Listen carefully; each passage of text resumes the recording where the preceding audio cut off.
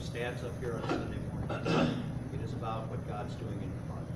And for 180 years, and 65 pastors, world wars, depression, the Civil War, whatever it might be, the people of Salem have kept it going.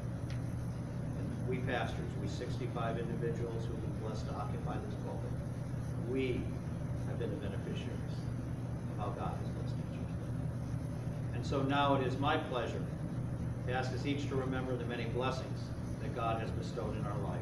May the grace of Jesus Christ fill your hearts in ways that open you to accept God's invitation of blessing.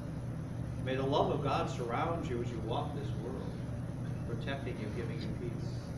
And as you go forward to reveal God's blessing in the way you love, in the way you live, in the way you serve, may each embrace you offer, each handshake you extend, each helping hand you provide, each word you speak. May it all be done in full communion with God's Holy Spirit. So let us go in peace to love and serve the Lord. Amen.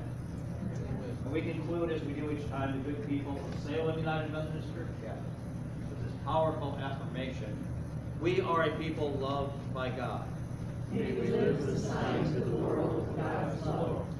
Now, again this week, and I do enjoy special music at the end of the service, but for a couple of weeks I wanted to try doing a hymn. And so today we're going to close, and I want you to think about just what these words say. God be with you till we meet again. It's a traditional closing hymn in the United Methodist Church, and it's page 672, at least I hope it is, verses 1 and 2.